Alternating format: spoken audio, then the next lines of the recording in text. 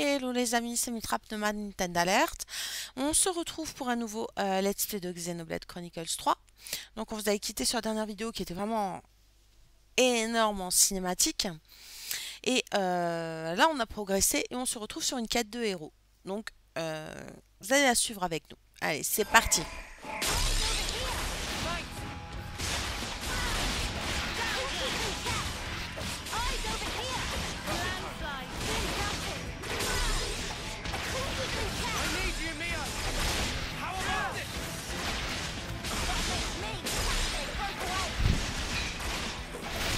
On a pas mal de niveaux au-dessus, donc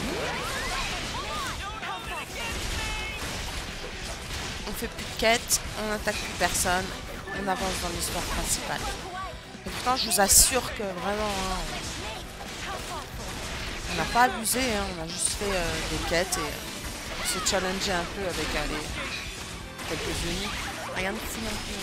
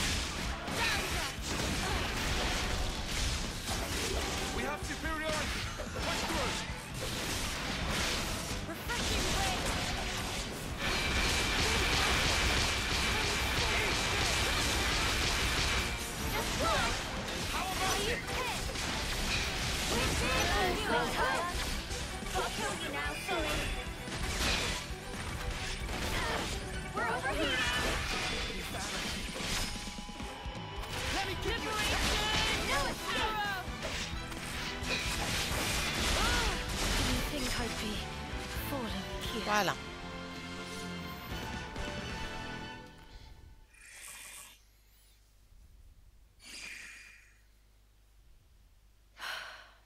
We just want to pass through. We're not looking for trouble. Come on, guys. What's your problem? Juniper, Imogen's at her limit. She can't keep going. Huh? Spark! And we could have had their life too. Et braise. Donc, je répète, un braise, c'est un mot qui remplace tous les gros mots de ce jeu.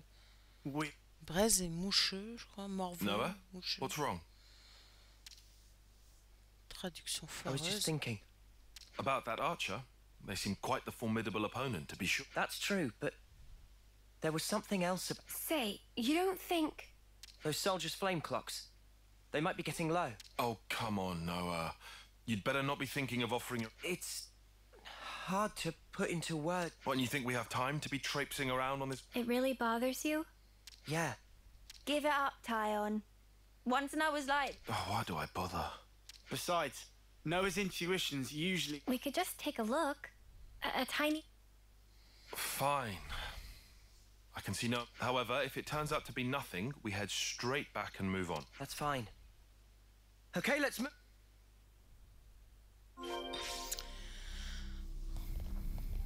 Donc évidemment, on va leur courir après parce que c'est un héros qui va rejoindre notre team. Hein.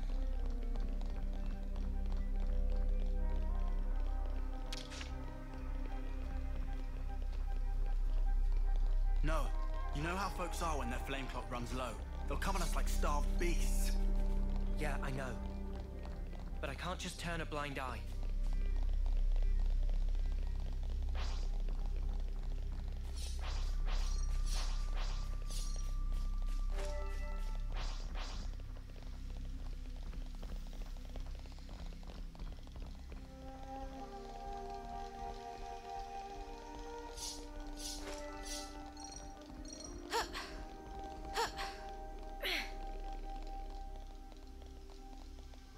Un godrill.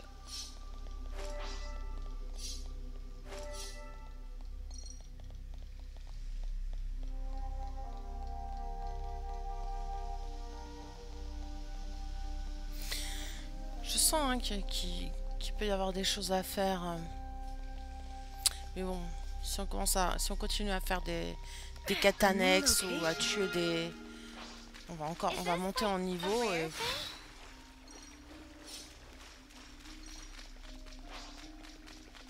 Déjà que les combats sont pas hyper difficiles. Judging by how the tracks stop here, it seems that this is where those soldiers passed. Through here. Peut-être que c'est elle qui va nous donner la compétence d'utiliser là, ces I can't see us getting câbles. We could always take a detour. Yeah. J'en ai vu pas mal tout au long Like de I said, la come on, progression we dans le haven't jeu. got all day. Nimble little so-and-so's sliding down here on a rope. I wonder if they could teach me to do that.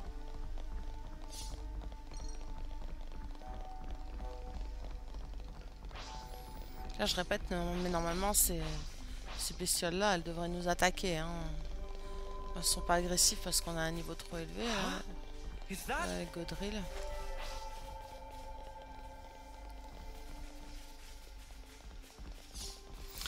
Bon, c'est pas grave non plus, hein, si besoin de certains ingrédients ou items, on fera marche arrière. C'est pas un souci. Mais là, on va pas farmer plus.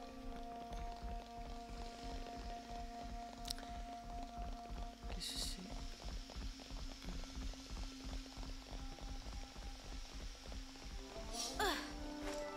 Franchement, oui, je vois pas du tout où ça se trouve à Uraya.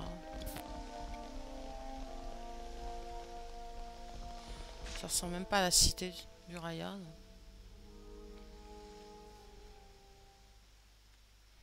This is crazy. There was a...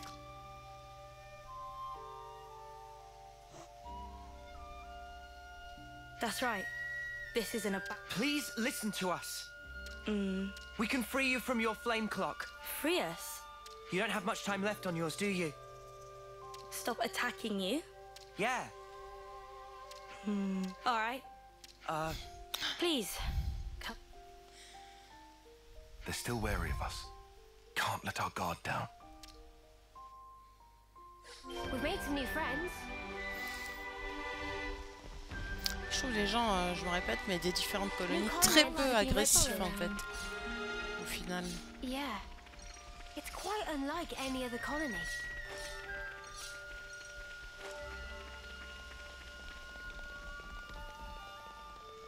Even for a place this tumble down, the people here seem so resigned. Yeah. It feels like it's completely cut off from the outside world.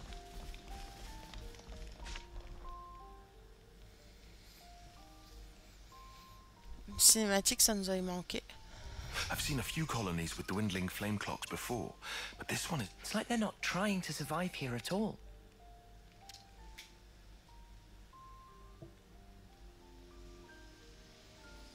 En même temps, moi, ça me choque pas trop. Hein. Les Back when I was colonies stationed at Lambda, sont I'd pas had- super What did they say? luxueuses, donc... the deep in the forest, there's a colony with... This is my first time seeing it in reality. Did you have any dealings with it? None at all. This is just... Anyway, we should hurry. Let's smash the...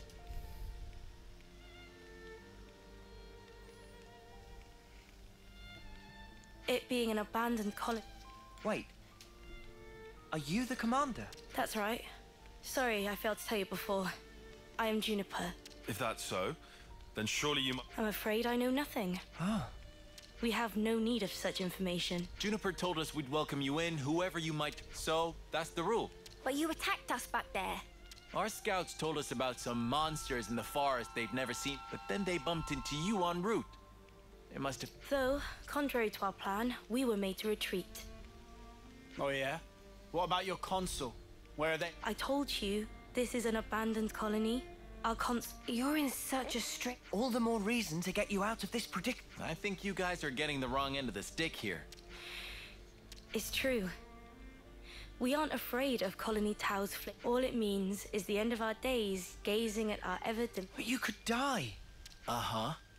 As if we just let you waltz in and break our flame. We all have to perish someday. If our lives should expire, then we'll sink into silence. That will return to the earth. Yes, but... You can't. The land will take us, and we will simply... That's how it is at Colonie Tau.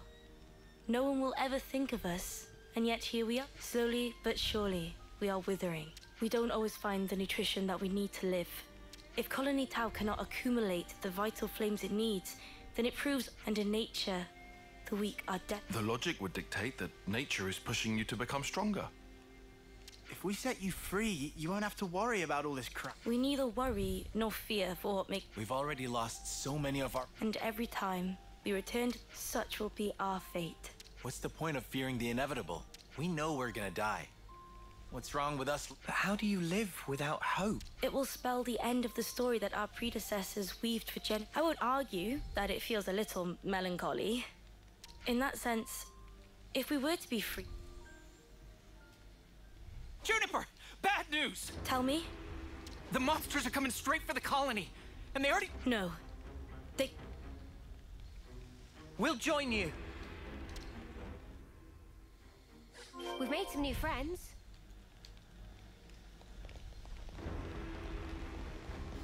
Bon, on est parti pour les aider sur un combat contre des monstres.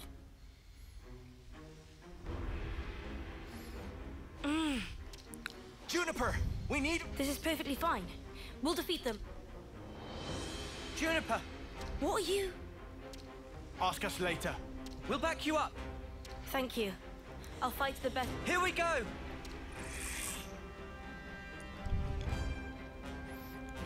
Enfin, j'ai vu pire que des rénons comme monstres.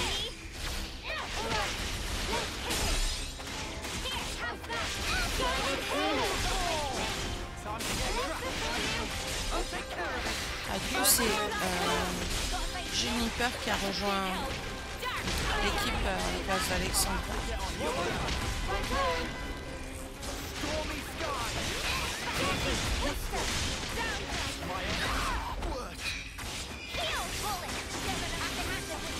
Nicely done.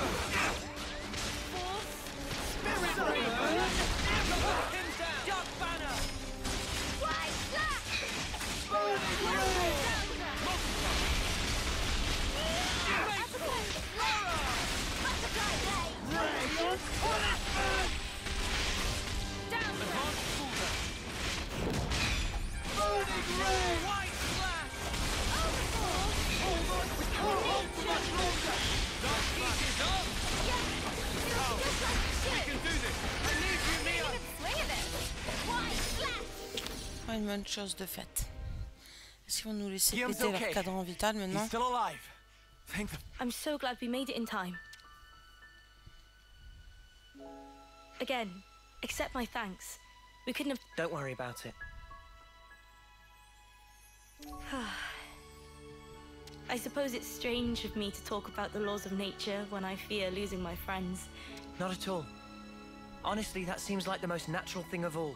When you told me that you would release us from the flame clock, I thought that if you really were telling the truth, it would... But at the same time, I began to hate the fact that I was looking up at our clock, seeing the life ebbing away, and letting go of that status quo. Juniper.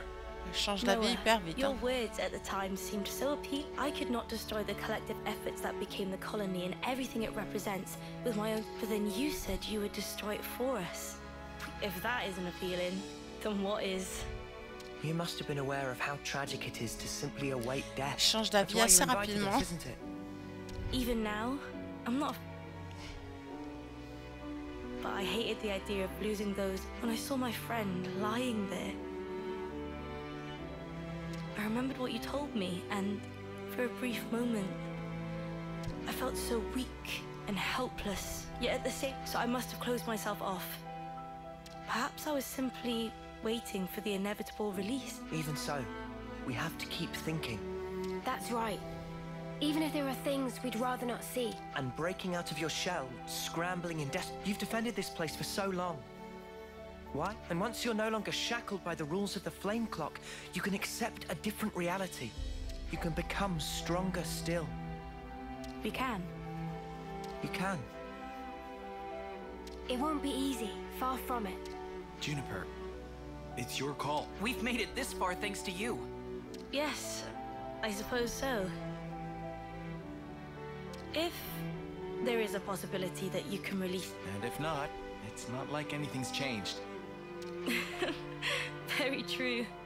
If you can't break it, I can live with that too. Nothing changes without a reason.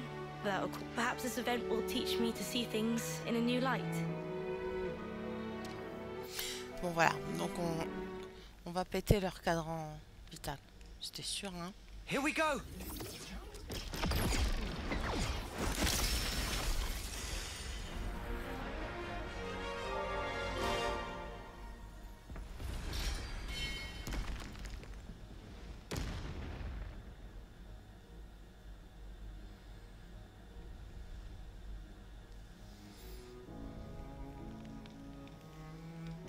I see acceptance is actually surprisingly easy when it comes down. I think it probably is.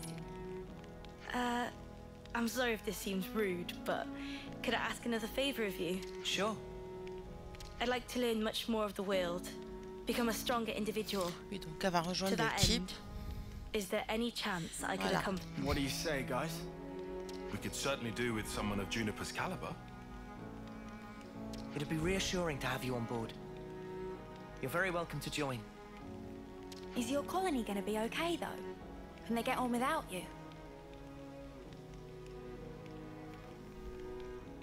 Colonie Tau needs to undergo change too. So I'd like you to take me on a trip. Journey of discovery, huh? Might be an idea to send some of our young... It's time to breathe new life into our colony. I guess I'm... Your consul really doesn't bother to show up, huh? Even after we broke the flame clock? Better this way, if you ask me. Still, we shouldn't rule out the possibility that... If something happens, you tell us immediately, okay? Sure, can do. Well, we don't have all day. I think it's about time we made tracks, no? You're right. Well then, Don't worry about us. We'll prove that Colony... yes. Off you go then, skedaddle. Voilà, voilà. Quête terminée. Sélection naturelle, blabla. Ah, ouais, c'est bien. C'est ce que j'avais dit. Hein. Donc, toutes ces cordes qu'on a vues là, qu'on ne pouvait pas utiliser, désormais, on peut les utiliser. Et elle fit avec Noah. Alors, classe, archer furtif, rôle. Combattante, inflige peu de dégâts sur les cibles, sympa, mais gère bien l'hostilité. Coopérer avec les alliés pour exploiter au mieux supplément d'art. Alors, Juniper enseigne au groupe cette compétence de terrain qui permet de descendre rapidement d'un endroit élevé en glissant le long des cordes installées sur le terrain. Et grâce à l'art du combat que vous a enseigné Juniper, vous pouvez enchaîner par une feinte un art juste après en avoir utilisé un autre sans faire de fusion d'art. À chaque fois que vous réussissez une feinte, cela remplit quelque peu la jauge d'enchaînement. Voilà, voilà. We got new folks on the map.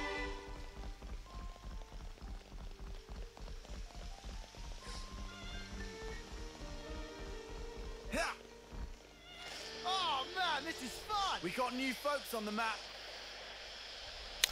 Voilà, on peut utiliser les cordes désormais. Come on, don't fail me now.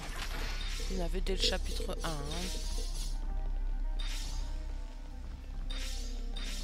Some relationships changed.